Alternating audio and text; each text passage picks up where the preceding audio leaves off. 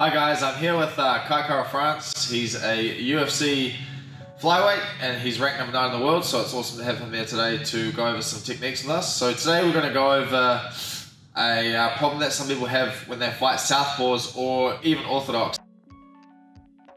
First movements, when you're throwing a left kick, if I'm in southpaw, or a rear left hand, is your hip, right? So if I'm facing Kai here, one of the first movements I should make as I go to throw my left hand or my rear kick is my hip drive. So my rear hip should push forwards as far as I can, because if my hip extends, my shoulders are going to open up and extend as far as they can for a punch, so I'm going to get the maximum reach. And also if I extend my hip when I kick, it's going to push my body side on, which allows me to reach further with my kick.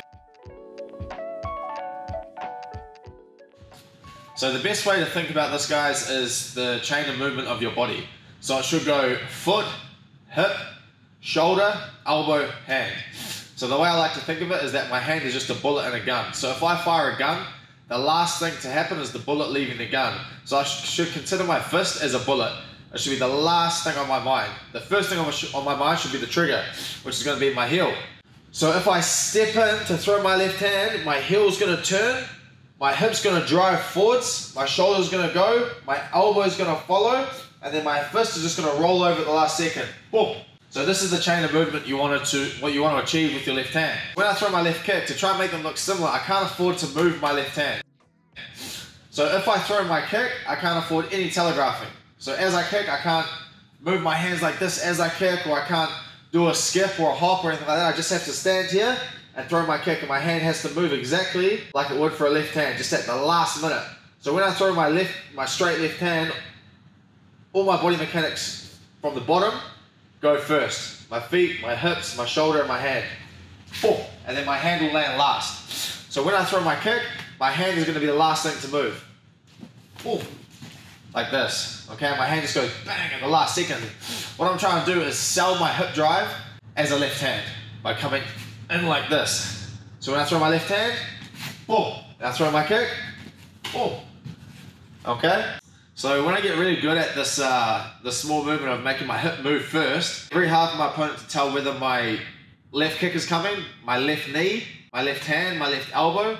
So this tiny movement essentially becomes a fake, but even better than a fake, because I don't actually have to do anything first. Usually when I throw my rear hand, I just step in and punch. Bang.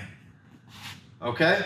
So if I am going to skip my kick in, and I'm trying to sell my left hand the same way, I have to repeat the exact same thing. I can't change it all. So guys, I can accomplish the exact same thing if I'm an orthodox fighter. So if me and Kai switch around, so you can see the open side of my body, if I throw my right hand and I push my hip forwards, I can make it very hard to tell if my low kick's coming, if my knee's coming, or if my head kick's coming.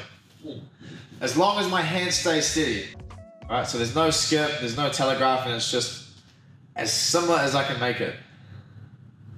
So I've personally encountered this problem when I fought a Muay Thai fighter from Bangkok called Rungrawee. I fought him 2 times now. I beat him once and he beat me, and the biggest problem I had was just his left kick and his left hand. So he didn't really have a giant arsenal of attack. Like, it was nothing super fancy. He was just a master at one thing, which was his left kick. And then because his left kick had me, it was a very hard kick, so it was like it occupied all of my attention really. As soon as I saw his hip move, I'd brace up to try to take the kick, but he would unleash his left hand.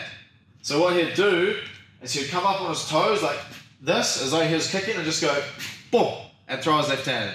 So I would bunker down to take the kick, and then just get punched in the face. He mastered that tiny little skill, that tiny little movement that I picked up on, but then he just turned it into a fake. So I had a very difficult fight. As much as I knew and should have been able to beat him quite easily, those 2 details that he had made the fight extremely close and a split decision.